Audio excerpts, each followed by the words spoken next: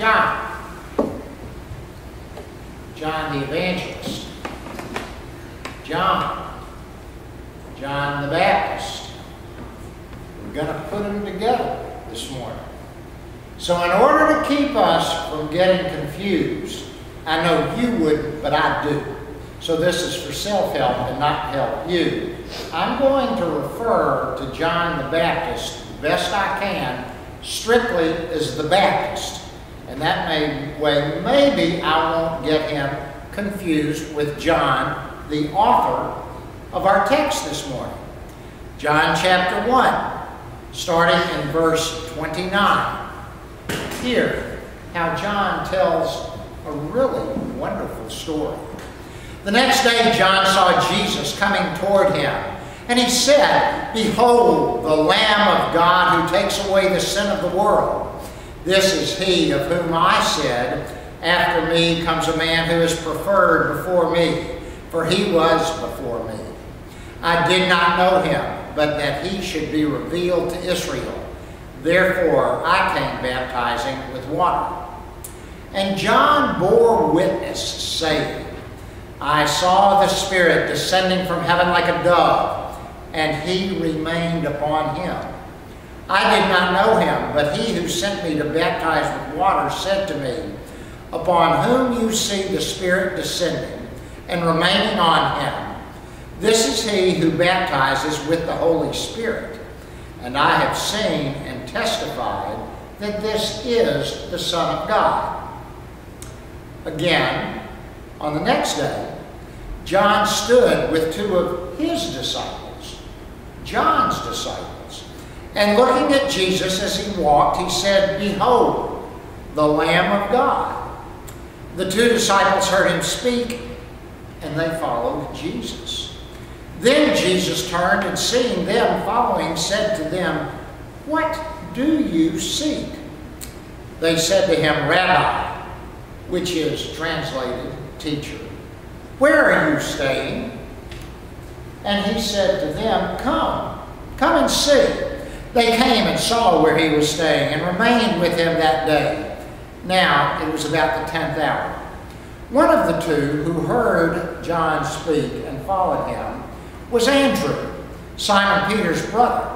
He first found his own brother Simon and said to him, "We have found the Messiah," which is translated the Christ.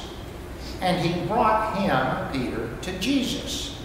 Now when Jesus looked at him, he said, "You are Simon, son of Jonah. You shall be called Cephas," which is translated a stone. It's the word of God for the people of God. Thanks be to God.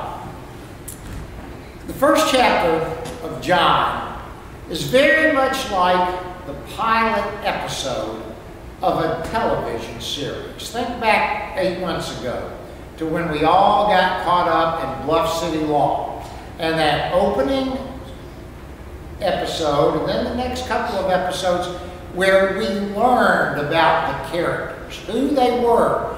And over the 10 weeks, we watched them grow and progress. But in the first episode, not just of Bluff City Law, but most any new show, the writers and the directors of that show want to introduce all the main characters. And when we watch a new pilot show, what we learn about the main characters in the first episode helps us and allows us to understand them for the rest of the time that show is on the air and we watch and see how they develop. Remember how some of those characters developed from the first episode to the last episode?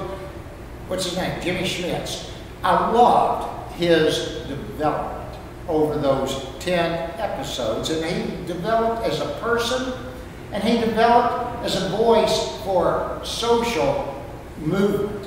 Anyway, so John's story begins with a prologue, and it's kind of a hymn, and we know it, "For in the beginning was the Word, and the Word was with God, and the Word was God." And we know that, but then he gets to verse 19.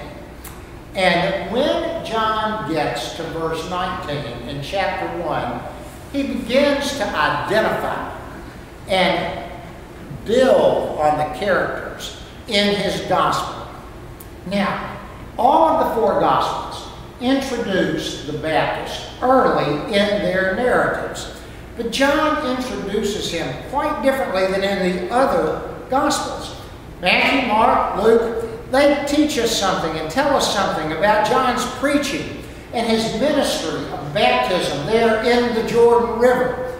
John skips over all of the Baptist ministry, or that part of the Baptist ministry.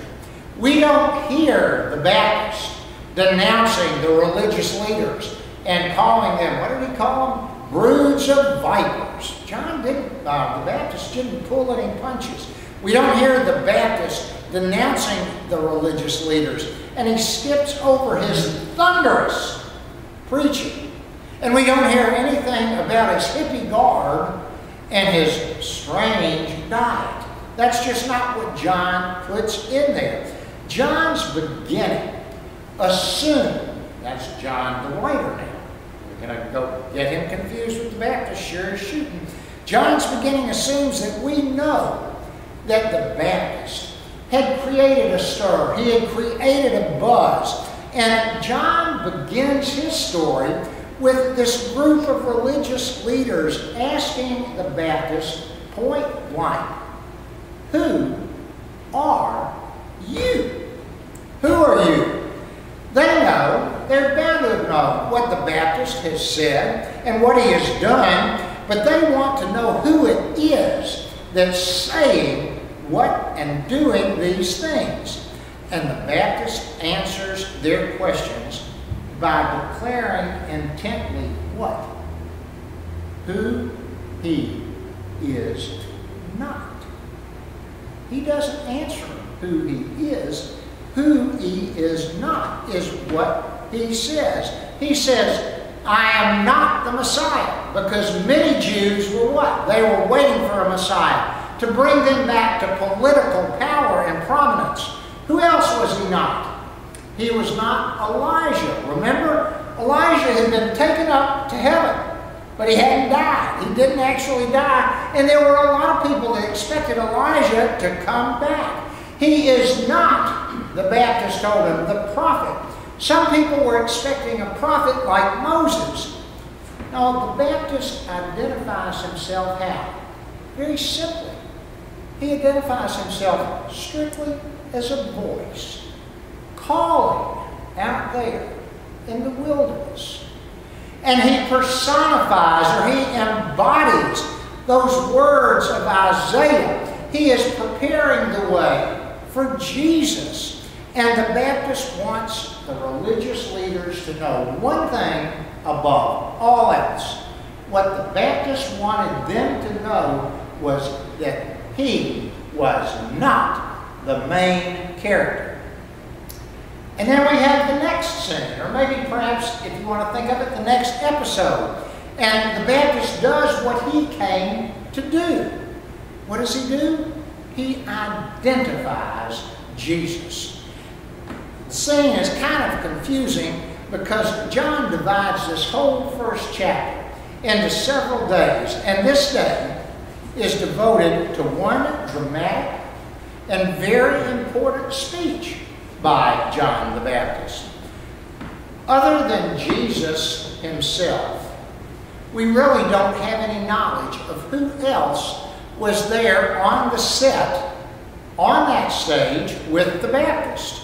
John, the writer, doesn't tell us who hears the Baptist's monologue. Nobody responds to the Baptist. Nobody else speaks. Every bit of the focus is on that speech that the Baptist gave. So, if we look at this monologue, this speech that he made, the Baptist gives Jesus his very first title in the narrative that John, the writer, has written. And it is a favorite title of John's Gospel.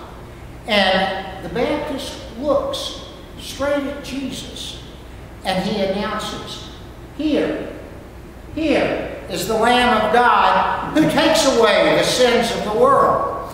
And as we look throughout the rest of the Gospel of John, no one phrase can fully identify Jesus any better than that. This title that has fallen from the Baptist's lips, the Lamb of God, is really the only way to identify Jesus. Now, you know as well as I do, there are so many titles throughout the New Testament that identify Jesus. And the Lamb of God does one thing special. Because remember, he's here amongst a whole passel of Jews. And calling him the Lamb of God connects Jesus with what? It connects him with the Passover. The Passover that we know back in the book of Exodus. And this phrase, the Lamb, stirs up memories. At the Passover, the people of Israel were spared, you remember, from the angel of death just before they escaped from slavery there in Egypt. The Passover is a time of salvation for them, of forming community, and more than anything, of celebrating God's love and God's power. At the Passover feast, each family in Israel was to do what? You remember what each family was to do? They were to prepare a lamb.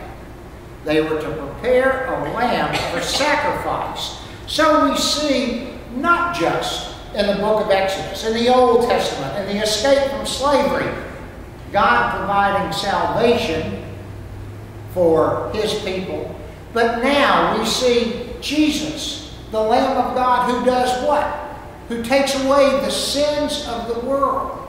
Once again, God is providing salvation for his people. So we see who Jesus is, and we know what Jesus does. He takes away the sins of the world, but we've got to look at the world. And when the fourth gospel, when John refers to the fourth gospel, it doesn't refer just to this little group of Jewish people. Jesus had come to take the sin and the darkness, not just from this small group, but from the whole group of God's creation. All the diversity that God made and is still making today. Jesus came for the world. And Jesus does more than just forgive our sin. And this is such good news. Jesus conquers. Jesus conquers sin. Folks, you know, we live in a world full of sin, and we live in a world full of darkness. Sin is around us. We live in it. It touches us. We hear about it all the time. But sometimes, way too frequently, it just erupts and it cascades all over creation in hatred and in violence. And we see horrible pictures on television and in the newspaper of things that happen to innocent people. And we know that there is darkness in the world. Well, John is very intentional and very intent that we, the readers, and that those folks back then know who Jesus is and what he does.